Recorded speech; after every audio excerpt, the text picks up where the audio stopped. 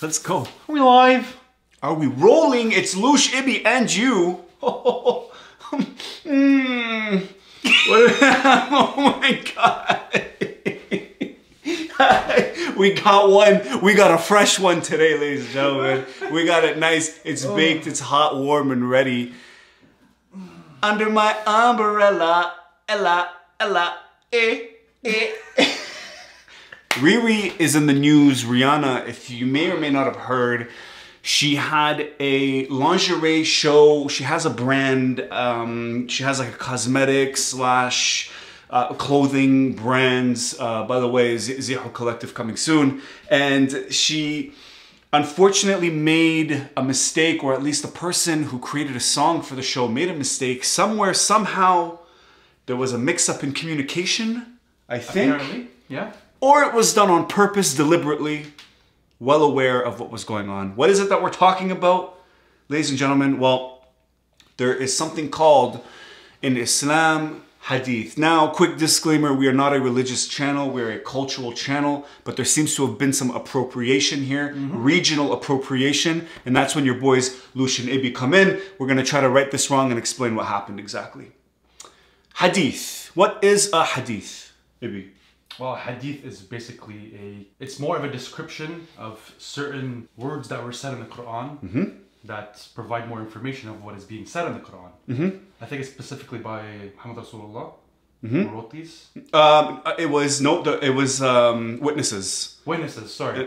And my apologies. So you have their narrations, their traditions. When you say I follow the Quran and the traditions of the Prophet, that's what it means. So if the Quran was the what, the hadith are the how. Okay. Hadith are incredibly important. They come second to the Quran. And you don't have to be a Muslim to understand the validity or the importance of these scriptures, of this text. Let's play the song. There's a song that used hadith in particular, and the song is called Doom, and they used the hadith that apparently talks about the Day of Judgment. Oh my God. We're gonna get back to that. We're gonna get back to that in a minute. Let's go ahead and play this song real quick.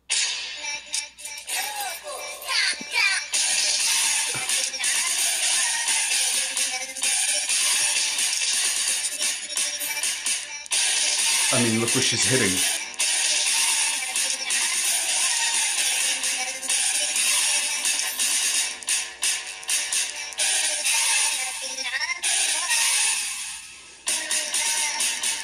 That is disturbing. Okay, I don't care who created it. I don't care who the producer is. I don't care about any of those details. What I care about is listening to the words from a scripture that is second only to the Quran, okay, and being used in a way that you could not have picked a worse way to use it. There is no worse way to have used it. That was just disturbing. Oh my God. Because the thing is, look, dancing is haram. Music is haram. And then you decide to go grab a hadith, put it into a song with half-naked women dancing around. Great job, man. Freaking kudos to you, pal. Oh my God. Oh. Yeah. So I get the frustration. I understand the frustration. Dancing, I'm not against. Showing skin, you do you, mama, okay? But you need to know your jurisdiction. You need to know your boundaries. What is it that we're doing here, right? You chose something. Now, a little bit of context. Rihanna just finished doing another show where apparently this whole thing was to celebrate inclusion and to celebrate culture and to celebrate diversity. That backfired. Big time, That right? backfired. Talk about not knowing your audience or your product prior to, and really taking advantage of these cultural elements, religious elements actually, not even cultural, these are religious elements. And you don't have to be religious to call it out, or even a part of that religion to call it out. Had they used, which has been done before, Jesus on a cross, Madonna's Oscar shows have been known to be super gory and super symbolic of a lot of heretic, a lot of demon-like statues. Riri, shortly after signing to Rockefeller, suddenly started to implement more demonic or Illuminati type references in her music videos, whether it's showing the one eye, the black and white checkered floor, the pyramid with the eye at the top, all of these things, the what's it called, like Lucifer and the goat head. Just look it up, you can find it. So Riri is no stranger to these things. Okay, this is why I'm not that surprised, honestly, that this happened. And the thing is, that what makes it even funnier, actually, the show before that, apparently she had a woman there as well who's wearing a hijab. Mm-hmm. If you're gonna have somebody that is wearing a religious symbol on their head, wouldn't you go out of your way to at least research? Try to get to know the religion a little bit better, because now they're basically the face of your whatever you were doing there. Yeah. Yeah. You know what I mean? Yeah. So like, at least understand what you're doing. Let's not be fooled here, right, guys? Like this, let's not kid ourselves. She's selling a product, okay? This wasn't a voluntary, this wasn't some sort of charity event. This wasn't for a good cause. Like, she has stuff to sell. She needs you to buy things from her, all right? So she's gonna do and say whatever she has to try to include as many people as possible. This was a measured risk. Do I think that she didn't know? I think that she knew the impact it would have. I just didn't think she knew how severe it would be. And even still, I wouldn't put it past her. It's good marketing. We're sitting here talking about it. She has the exposure that she needs. And even though she apologized for it, it can't be undone. That's it. You can't unhear or unsee things, right? So she got the benefit of doing the wrong, and now she's basking in the benefits of apologizing, and everybody saying, "Oh, boo boo, don't you worry, it's okay, it's fine." You know, you took really sacred scriptures that religious people depend on for their daily lives, and you perverted it and you molested it in a way where naked women were rubbing their breasts and their behinds, all to sell lingerie, while talking about Doomsday, Judgment Day. And the Hadith also happened to talk about Doomsday and Judgment Day. I mean, what kind of coincidence is that? I mean, you clearly didn't mean it, right? Donkey.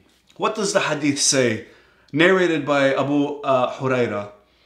The Prophet ﷺ said, "The hour, the last day, will not be established until religious knowledge will be taken away by the death of religious learned men. Earthquakes will be very frequent. Time will pass quickly. Afflictions will appear. Murders will increase, and money will overflow amongst you." Okay, so these are the words that you had singing over a song called Doom, and while women were dancing and doing everything ironically that this narration predicted. Isn't it crazy? It is crazy. It is crazy. How ironic. Yeah, and so don't sit there and tell me that you didn't know, even though Rihanna apologized, and I have the apology here. Thank you for reaching out. It's been brought to our attention and we're talking it out. I don't know what there is to talk out. I obviously had no clue. Sad tear emoji. Interesting.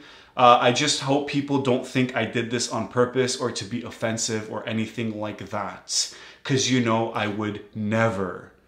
I don't know about that. So I'm editing it out, but of course you can't take it back, you know? But of course you can't take it back. She doesn't, I think partly she doesn't want it to be taken back. She knows she can't take it back. Yeah, and it's serving her best interests. I mean, you've angered some people that are probably still gonna buy your stuff. You know, I mean, let's be honest here. I wouldn't be surprised. And then you've actually encouraged people that are Islamophobic and that actually hate the culture and the religion. And so there's upside, right? You may have a few people that might boycott you, but I think that the risk was worth it for her. Worth it, yeah. And to those people who think that, oh, I don't understand why it's a big deal. Well, just because you don't understand something doesn't mean it's not wrong. Like, there's still a certain level of responsibility that you need to own up to. And it seems like she's kind of doing it. I just feel bad that I hurt people, even though that was never my intention. The Muslim community is hurt by me right now. So that's the sad part. Rihanna is a public figure. She consumes public information. She has seen the reaction of the Muslim community to similar events. And I just don't know what her intention was by literally using a scripture, tradition, I mean, thank God it wasn't actual verses Yeah. from the Quran. Hey man, I think it's just as bad, to be honest. Yeah? You know what I mean? Like, here, let me ask you a question. This question goes out to you guys as well. If you hear a song, and then you hear this sound in the background, and you know it's not an instrument, like you know for a fact it's not an instrument, wouldn't you actually try to listen to see, okay, what is that sound? Oh yeah. And what are they saying? For sure.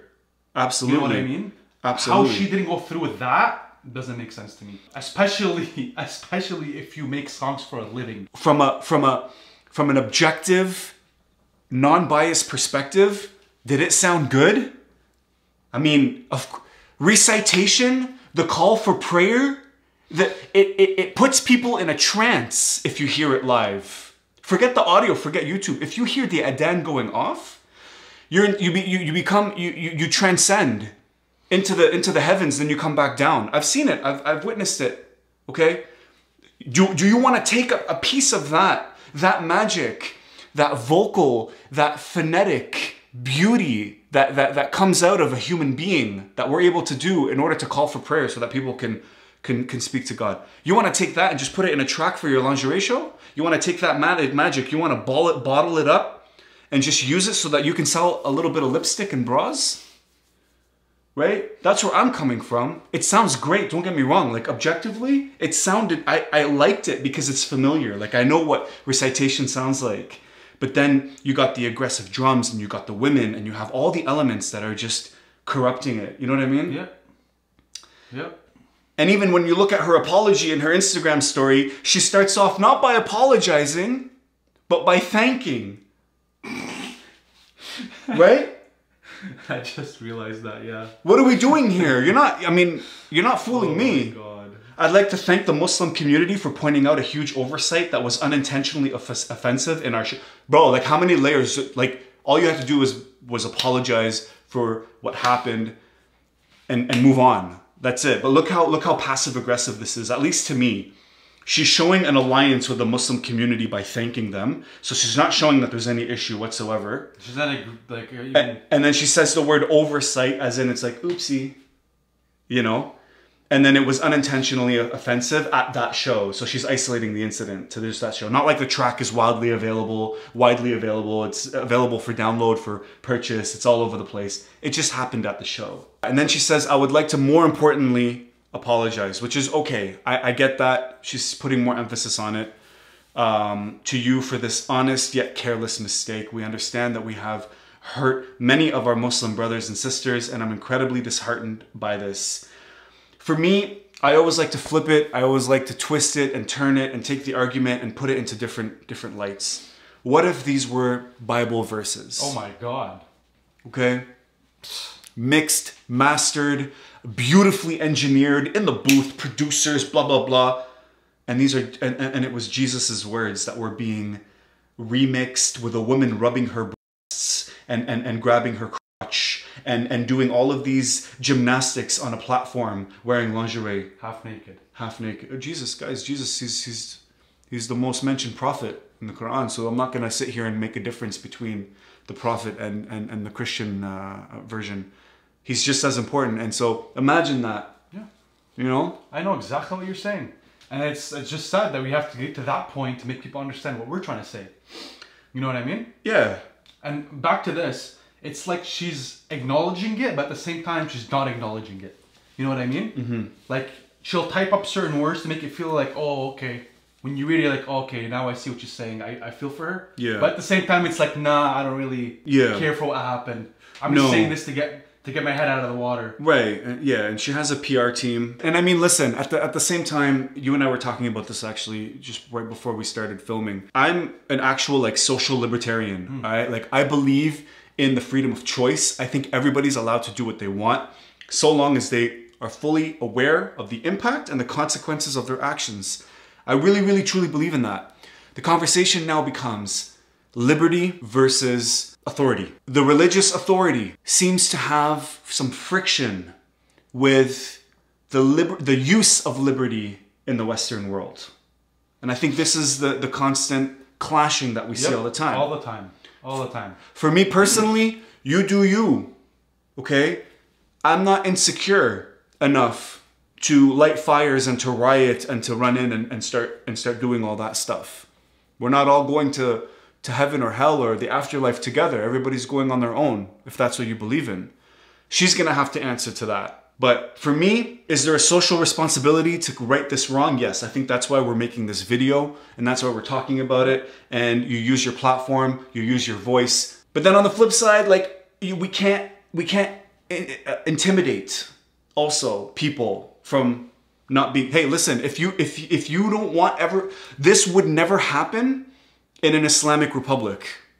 Oh, never.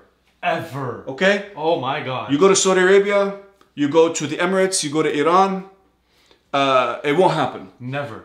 This show wouldn't happen. The song would have been reviewed beforehand. They would have, there's a ministry of Islamic relations. There's a whole committee. There's a 1, 2, 3. Okay? Yep. But it didn't happen there. And that's the argument. That is the argument. And the thing is, look, the main reason also why we're here talking about this is because a lot of people don't understand what is wrong with what happened in that video. Right. To them, it's normal. Right. Like, I saw a couple of comments, is like, why is everybody overreacting? I don't understand. Well, just because you don't understand something, once again, does not mean it's not wrong. Right. And that's a big issue. Yes. And I think the normalization of Islamophobia, of Arab phobia, of discrimination and hate is very, very incremental. All right. It doesn't happen overnight. And so as we start to accept certain things slowly, right? Like the frog in the water, you have to heat it up slowly in order to kill him. Otherwise, he's just going to jump out. And so this is what I'm afraid of, is that the culture and the religion is slowly being perverted in a way. And by the way, guys, I'm sorry. I know I need to do this disclaimer. I don't represent it. Okay? These are my thoughts. These are my opinions. But I do understand it. Okay? It's an individual journey that we go on. But there's this community, I guess, responsibility, if you will, for people to come together to right a wrong whenever we see it. And this is definitely a wrong that needs to be corrected. The next layer that I talk about is context, right? It's all within it. Like I said, if it happened in an Islamic country, then we would have, oh my God, like 100 episodes to film to pick this thing apart as to how it happened.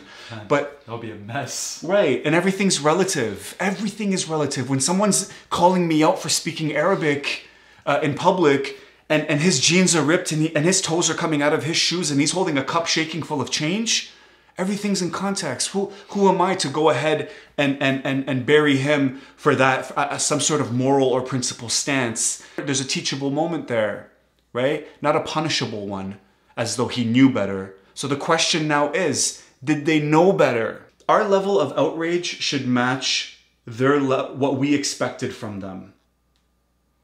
And what I expected from her was zero. Nothing.